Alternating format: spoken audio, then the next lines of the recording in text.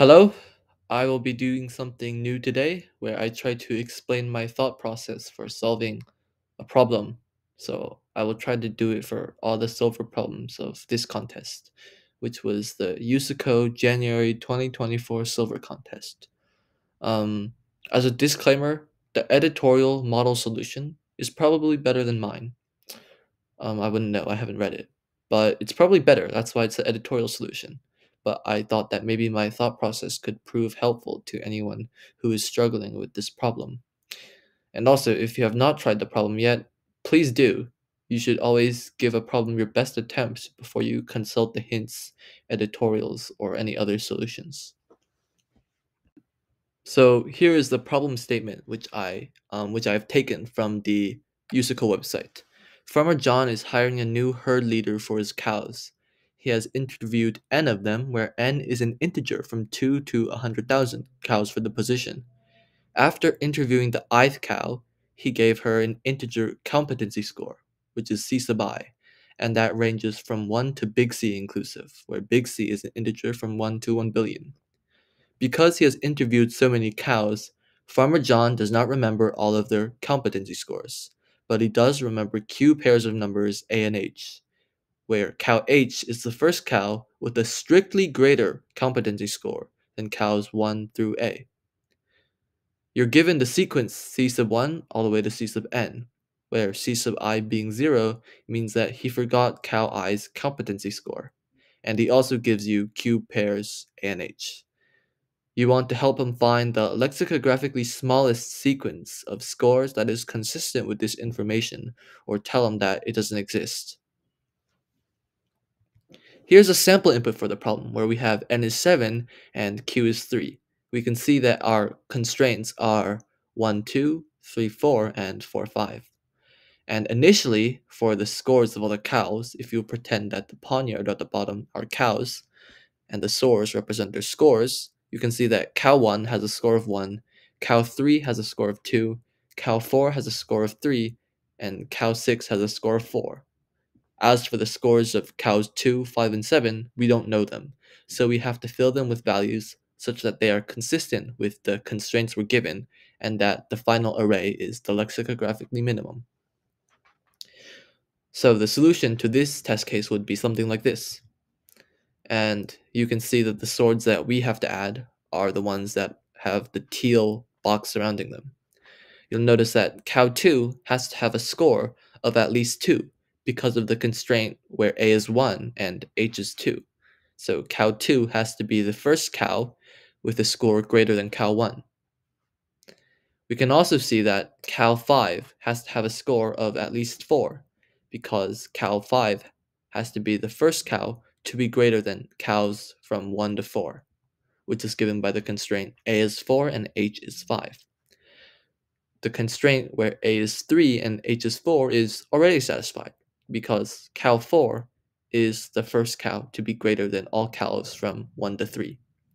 Lastly, because cow 7 is not directly involved in any constraint, we don't really care about her, so we can give her any score. In this case, we give her a 1 because that produces a lexicographically minimum array. When I solve a problem like this, I think it is helpful to redefine the constraints in a way that is easier to work with. So when the problem asks us to find the lexicographically minimum array that satisfies all Q queries or constraints, this is a very complicated thing to think about. So instead, let's just think about one query, and let's ignore the condition that the array has to be lexicographically minimum. What does one query mean in the context of the problem? So if we have one pair of A and H, we know that cow H has to have a greater score than all cows from 1 to A. But because it has to be the first cow who is greater, we also have the condition like this. We have this inequality because we know that the maximum cow from cows 1 to A has to be greater than or equal to the maximum score from cows A plus 1 to H minus 1. And this is because if any cow from A plus 1 to H minus 1 has a greater score than the maximum from 1 to A, then cow H is no longer the first cow to have a score greater. So the query of A and H can be reformulated into these two inequalities. So we still have a bit of an issue in that this is still very difficult to think about. But we can notice that cows 1 through A, well, that's the same as the prefix of length A, right? And the maximum from cows 1 to A is the prefix maximum at A in the array C. So maybe it's helpful to try to think about the problem in terms of the prefix maximums. With that, we can take the original two inequalities over here and turn them into these two inequalities. If we say P sub I is the maximum from cows 1 to I, right? That's the same as the prefix maximum at I. So we know that the prefix maximum at H is going to be greater than the prefix maximum at H minus 1. And the prefix maximums from A plus 1, all the way to H minus 1 have to be the same. And we can notice that under these constraints, cow H will still be the first cow greater than all cows from 1 to A. Why is that?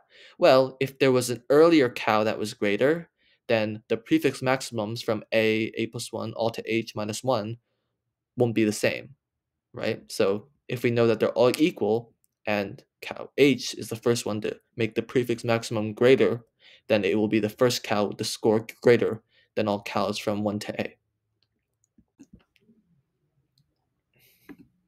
Now, we did all that for one query, but this idea can be applied to all Q of our queries. So let's take an example set of queries here and apply it on an array of length 8, and we'll see what we can get. So the first query, which is 1 and 3, will have our prefix maximum array looking like this. Because cow 3 is the first cow to be greater than cow 1, then we know that the prefix maximum of 2 is equal to the prefix maximum of 1. And we know that the prefix maximum of 3 is going to be greater than the prefix maximum of 2. Moving on to the next constraint, 6 and 7, well, this tells us that cow 7 is the first cow to be greater than all cows from 1 to 6. So P sub 7 is going to be greater than P sub 6.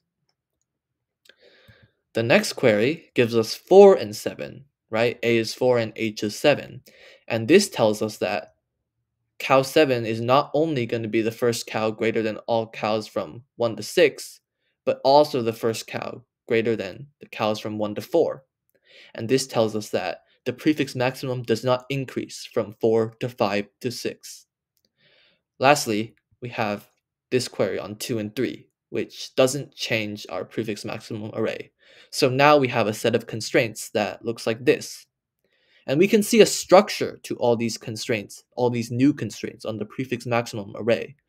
We have segments of equal prefix maximums. For example, from 4, 5 to 6, all these prefix maximums are equal. And we also have situations where the prefix maximum at some index is going to be greater than the prefix maximum before that. For example, from 2 to 3. And you'll notice that there are some empty spots here. For example, from 3 to 4. This just means that the prefix maximum at 4 is greater than or equal to the prefix maximum of 3. It can be either case because that's just how prefix maximums are normally defined, right? So we have no extra constraints here. Now we have the full set of constraints that we produced from the given Q queries. And we know that any array C whose prefix maximum array satisfies these constraints will produce a valid answer. There is a small caveat though, and it can be illustrated with these properties of P sub I being equal to P sub I plus 1 all the way to P sub j. So let's look at some properties of a subarray of contiguous equal prefix maximums. We know that at least one of these two statements has to hold. The first is that the prefix maximum at I is equal to the maximum score from cows I to j. And also, the prefix maximum at I is greater than the prefix maximum at I minus 1. This is the same as saying from cow I minus 1 to I, we have a new largest element, right? So P sub I is greater than P sub I minus 1. And also, because the prefix maximums from I to j are equal, there can be no bigger elements than I in this range. The other case is where we inherit the prefix maximum from I minus 1. So the prefix maximum at I would be equal to the prefix maximum at I minus 1. And it would also have to be true that no cow in the range I to j is greater than this prefix maximum at I minus 1. And we can see this happening in this case if we have the array C being equal to 0, 1, 0, 5, 3. And let's say that the prefix maximum from 1, 0, 5, and 3 has to be the same. This means that an array like this doesn't work. Why is that? Well, the prefix maximum from 2 is 1, but the prefix maximum at 4 is 5. So we can see that the prefix maximums are not equal on this contiguous orange interval. So this is bad.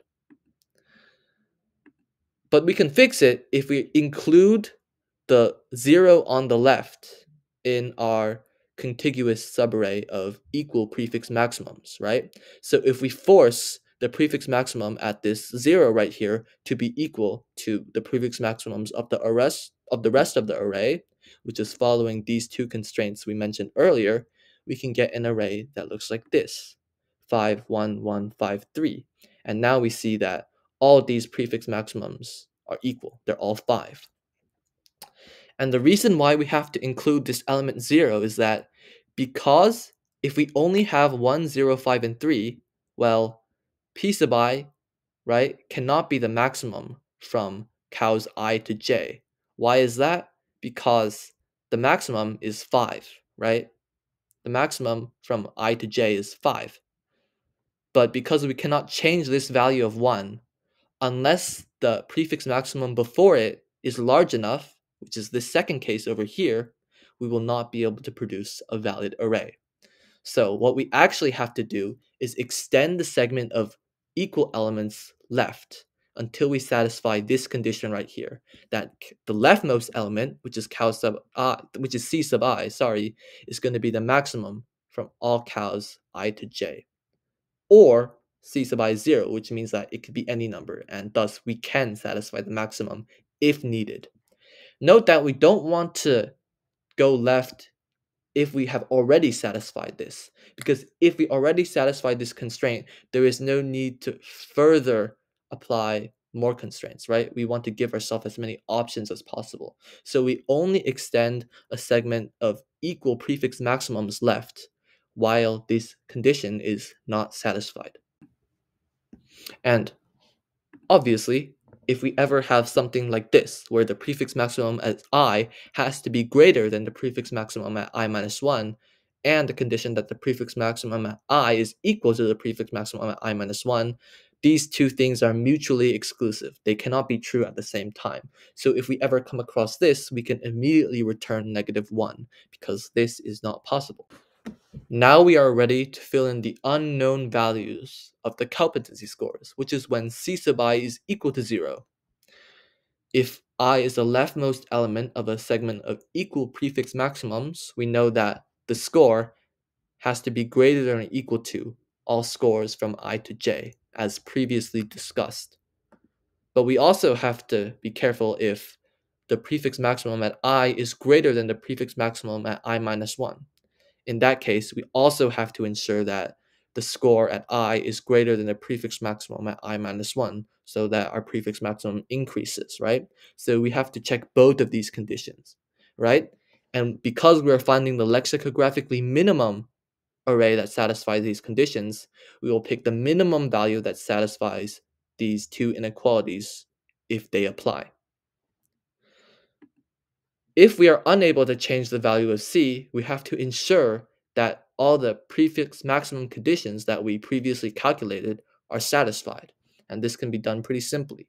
So now we have a way to fill in all the unknown values of C, and we just have to check at the end if it's valid. With that, we can produce an O of n solution to this problem. That's all I have. Thank you for watching.